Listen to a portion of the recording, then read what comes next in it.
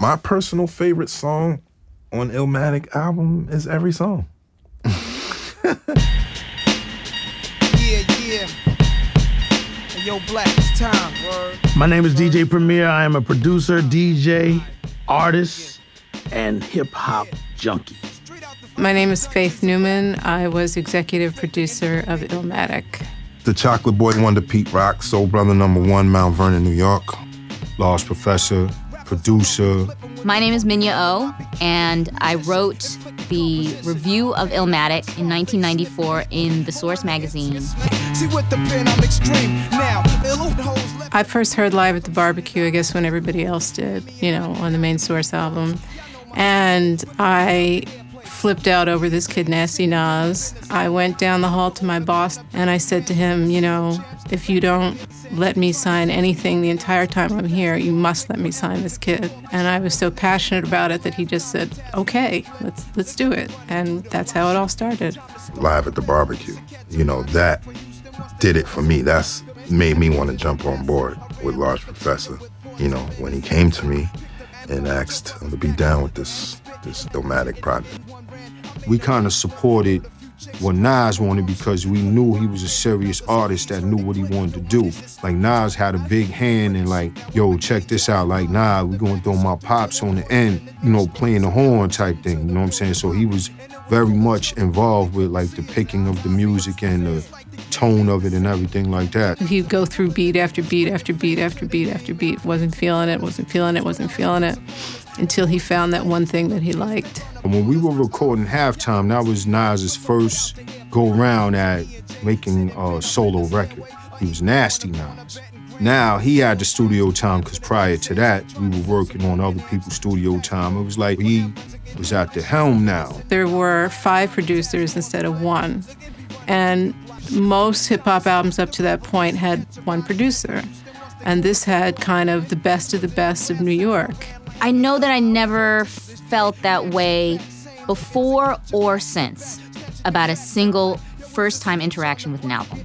You have every single tremendous producer stepping their game up, not just like, oh, this is a gig, I'm just doing this as a favor, but this was their like passion project for Tip and Primo and Large Professor. My favorite song was New York State of Mind. I could honestly say it. The intensity and just the pureness, like, it captured the whole New York, like, perfectly. As a fan of Nas, as a fan of Preem, as a fan of hip-hop, like, it was just like, yo, this is crazy.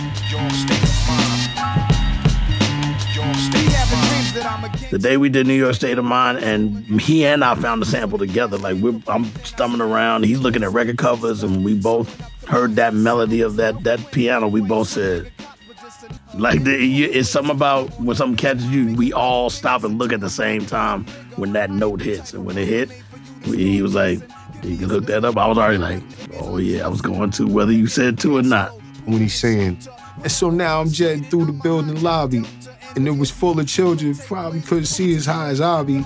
So now I'm jetting to the building lobby, and it was full of children, probably couldn't see as high as I be. What you said? Like, that's Ebonics. That's not anything anyone's gonna say. Like, you know what I'm saying? They not gonna know how to flip that with that Ebonics and all of that shit.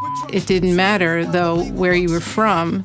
His words were so vivid. You heard it and you were in Queensbridge, you were in New York City.